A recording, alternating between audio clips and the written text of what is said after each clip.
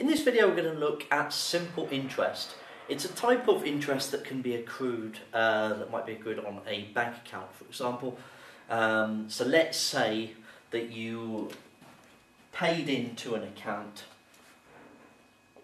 £3,000, okay, and the interest rate for this simple interest account is at 5%, and you pay it in and leave it in the account for 5 years. Okay, so simple interest, how it works is that you earn the same amount of interest on your money each year. Okay, the actual amount that is added to your account will never change.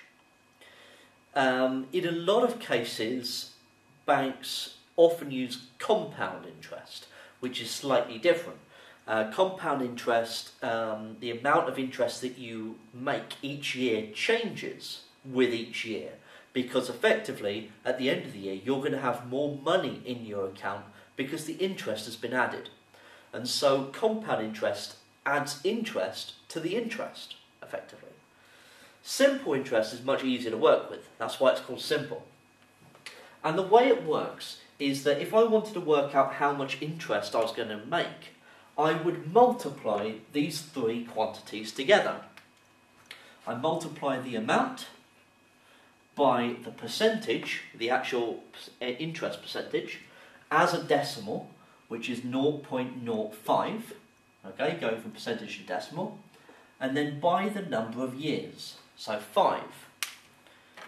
So if I then work that out, 3,000 times 0.05 times 5, that gets me 750.